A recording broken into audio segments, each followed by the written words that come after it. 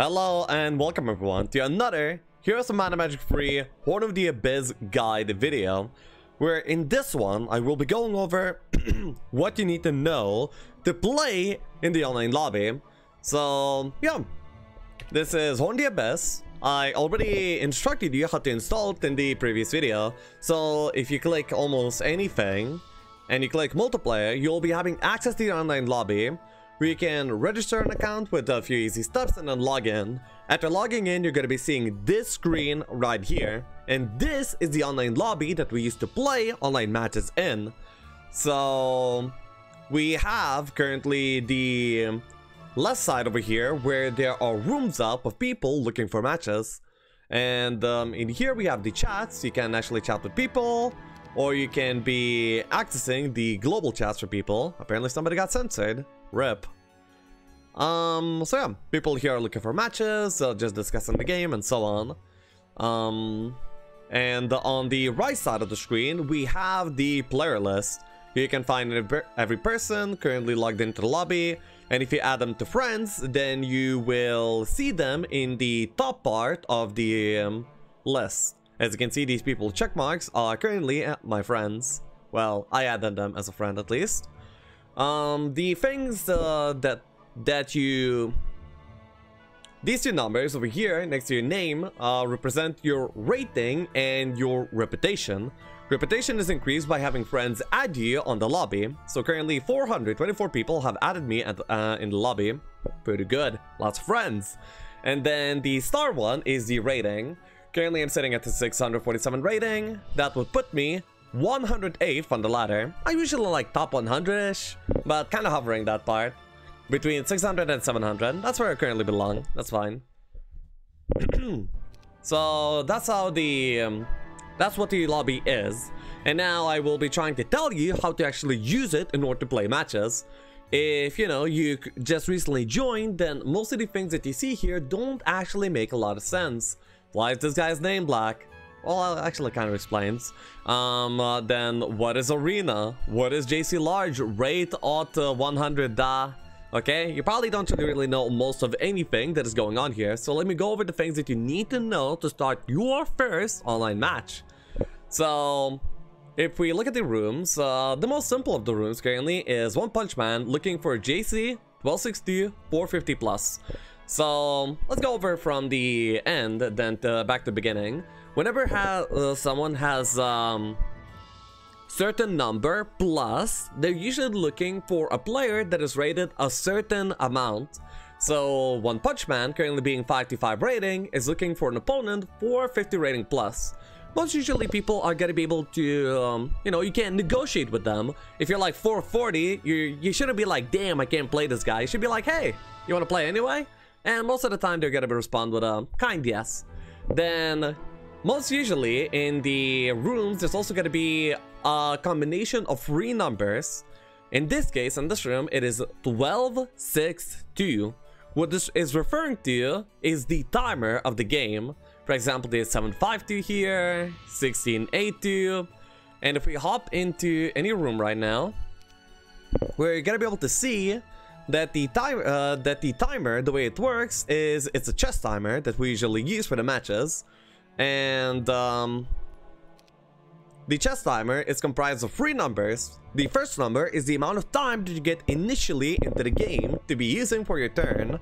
The second number is going to be the timer that gets added every single turn, every single new turn in your game. And then the third number is the battle timer that you end up having for every single battle individually that you take. The battle timer does not get added to your entire timer pool, so you can't really abuse anything like that. If you finish the battle faster, then the timer just goes away. Unlike the start and the turn timers. So there we go. So based on what kind of timer you would like to play, you should be selecting your opponents like that. If you're new, then you're actually not gonna find ways to use up all your timer effectively. So I would recommend starting off with a faster timer. For example, there was a guy there with 842 timer, you see? That makes a lot of sense. Newer players, you know, they probably want to play a little bit more action-packed, so they actually get to play the game, despite not doing that much in a turn. So if you're new, I would recommend something like 842. That would be a wonderful timer for you. So yes. Yeah, you know, as you're gonna be moving up, you might want a faster timer, like 1262. This is actually my preferred timer to this very day. And people that are more thoughtful, or maybe just a little bit slower, tend to play 1680. Most of the top rated players also play this timer, of course. Timer will also depend on what kind of templates you play. Okay, so that is the timer. You know, we have gone over what the 200 plus here means, what the free numbers means. Now let's get over to the templates. There's a lot of templates for you to play in the online lobby. There is, the main one is gonna be Jeebus Cross. It's very simple, it's easy to get into, you should probably try it. Maybe it's your kind of thing, maybe it's not, it's gonna be fine either way.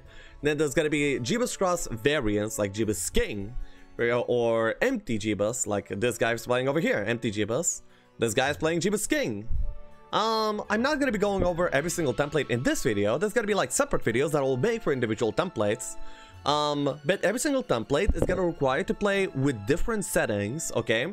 And those settings, if you hop into a room, you know, you might be having different number of players, so you might have AI based on the template, different types of roads, and different types of monster strength.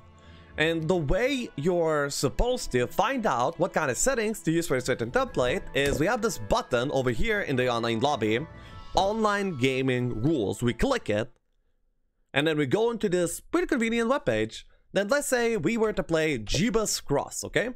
I could just navigate here, template rules. I could just check out Jeebus Cross, and then it's gonna tell me, okay, the map size should be extra large minus underground.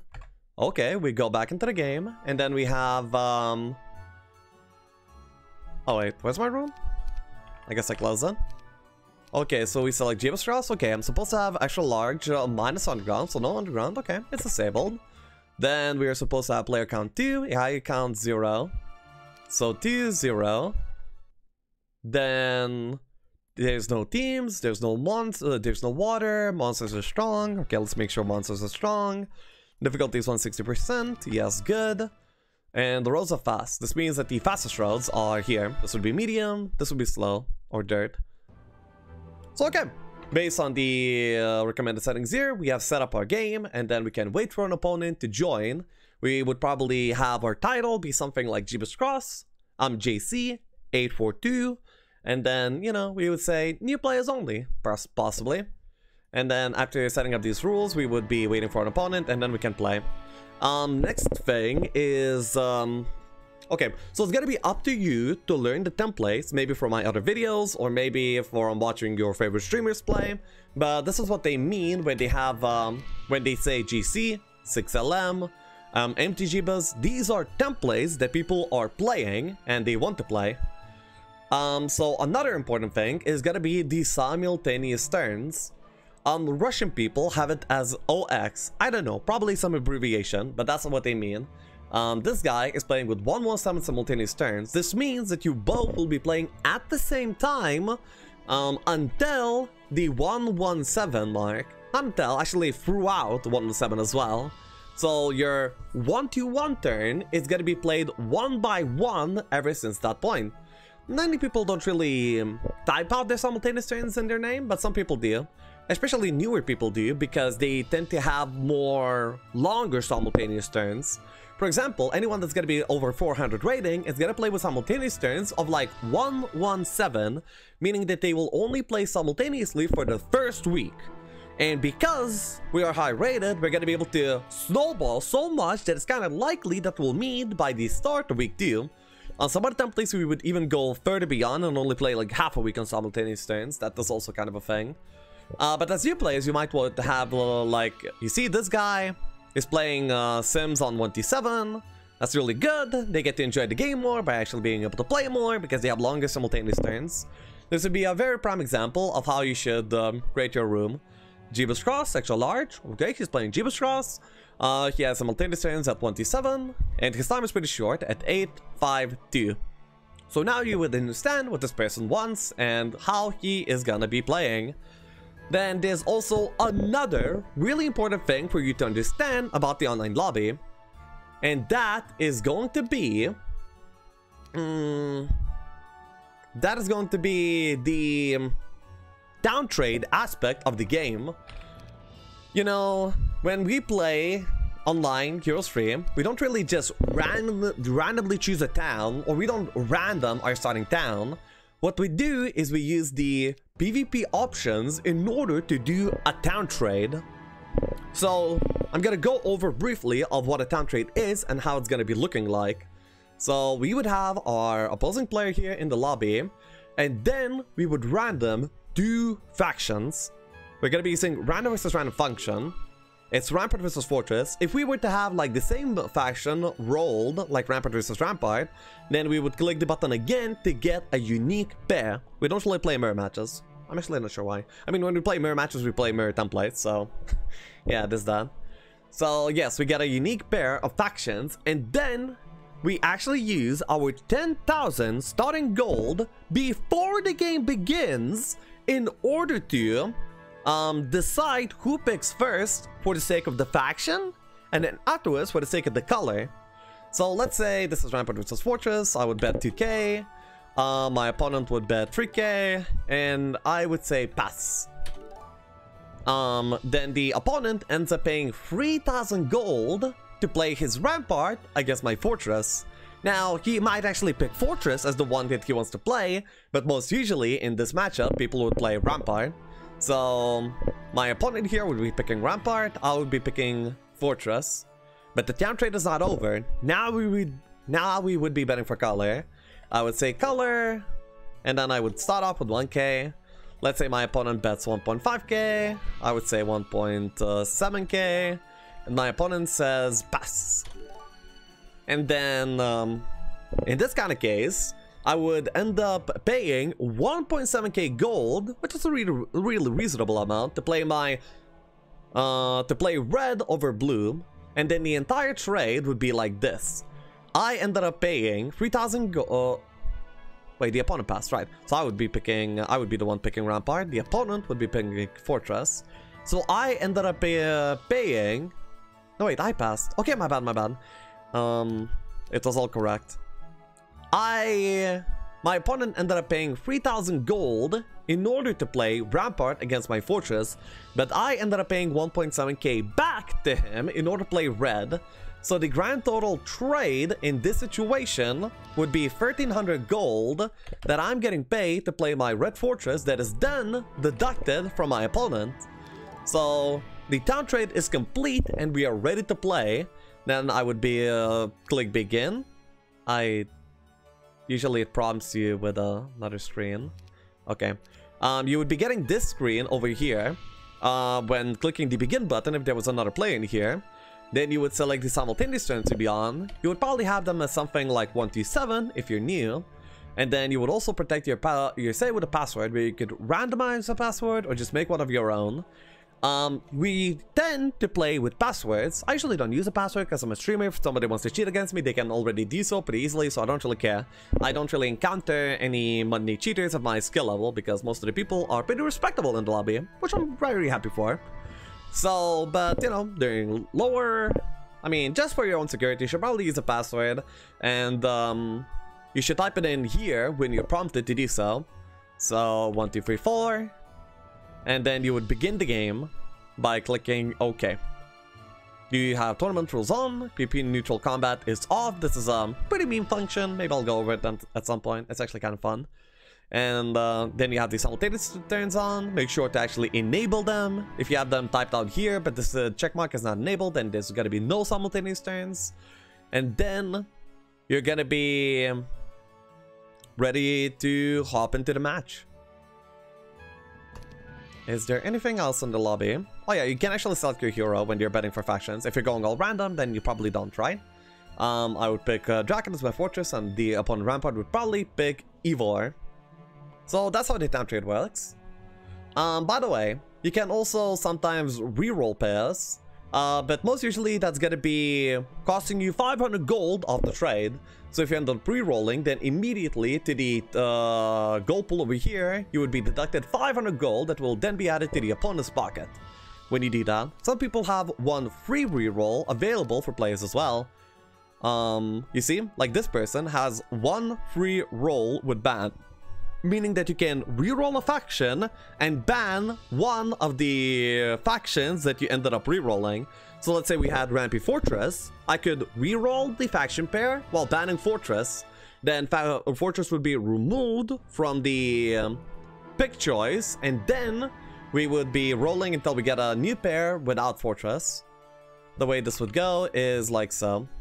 We would click on Fortress over here, and then by going for a new pair, we are no longer able to roll Fortress, no matter how many times we would do that. Then we have Tower Castle as the next pair. Usually we'd have to pay 500 for that, but in, you know, some rooms case, with one free roll, you would not have to pay. Okay, so we have gone over what the template means, what the timer means, what the rating means, the simultaneous turns, and the town trade, the way that we pick towns. By the way, some people also play like all random, and that's all fun too if you want to do that. But most people are gonna be by default playing with town trade, so that's how you trade. Then the next, I think, last important thing that we have to go over is the resets in the game. Okay, so the way this goes is when we play online matches, we play with resets, and by default, every single player is going to be having two day one resets, or they can use both their day one resets to reset on day 2 instead. The red player calls a reset first, the blue player calls after.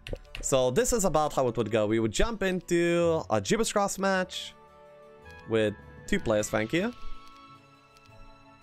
And then, as the red player, I would have to decide whether I play the map or not.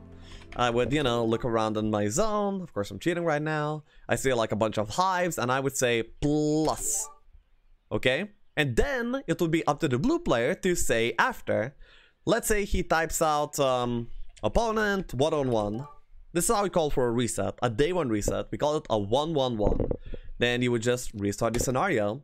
And if you do this in the online lobby, the restart scenario function actually regenerates a new map instead of just resetting the same one. And then let's say I don't like this map, then I 1-on-1. Then I have used one reset, my opponent have used one reset, we have one reset left each. And if I keep, then I no longer have to get reset, then the opponent keeps, and then we play the map that we already have. So that's how resets work. Red player calls first, blue player calls after. We have 2 resets in total. We can use both the resets to reset on day 2 instead. There we go. And with this, you can actually start your adventures in the online lobby. Now you know what everything means, what people have here. Now you might not understand everything. For example, there's gonna be templates that you don't really get. Like MT100 is like a very specific kind of thing. I will not be going over everything in every single scenario in this video. Just giving you the base understanding of how the lobby works. If you're gonna be winning matches, of course you're gonna be gaining rating. If you're gonna be losing matches, you're gonna be losing rating. And so on. Oh, and by the way, to surrender, to forfeit a game, you just type GG into the chat, and then you actually get a prompt to surrender, or you like click the exit to main menu button, and you'll be getting a list of options of what you want to do. To either forfeit the game, GG out, and give your opponent rating, losing your own rating, to just quit the main menu, or even offer a draw. Some people ask how draws happen in Heroes 3. The way they happen is you offer a draw to the opponent, and he might accept. For example, we might be having a game where we just both summon elementals to like death and beyond, and it's not really a lot of fun. We have like million engagements that, you know, didn't end up in a decisive victory for either party, and, you know, we just call it, you know what, it's a draw. So yeah, I have actually the most draws probably in the entire lobby. I may have scammed a few, but that's beside the point. So yeah, there we go. Now you can start your online lobby adventures yourself. Then what I would recommend you to do is what I would say you should probably try a game of GC. Maybe it's your thing, maybe it's not. You can start off here because it's pretty simple. You type out JC. You're gonna be typing out something like 842. You can actually type JC extra large because it's gonna be more clear to people what you want to play. Then we type out 842. You would type new players only. And then you would also possibly type 127 sims. Something like this. Doesn't have to be the same formatted. You can format it however you want. People will understand what you want to play, what you're all about, and you'll be able to have a new game. If we host a game like this, then as advertised, you should select the template to be Gibbous Cross. You should select the recommended settings from the online gaming rules. Then you should be selecting the timer that you advertise, which is going to be 8, 4, 2. And then after you wait for the opponent, you say, hey. And then you're going to be randoming a new faction pair, and the opponent should probably understand it's going to be time trading. If you're playing someone new, then feel free to explain to him what time trading means, the way that you should go over it, and you'll be really good to go. I wish you luck in your online lobby adventures. I'll be doing template showcases very soon where I go over every single template, what they're all about, what's their strategies, and how you should be approaching them as well. So it's going to be easier for you to get into specific templates. My first one on the list is of course going to be Gibbous Cross. I'll present it to you and, you know, it'll be pretty good to go. Thank you guys for watching, and until the next one, goodbye. Check out my Twitch.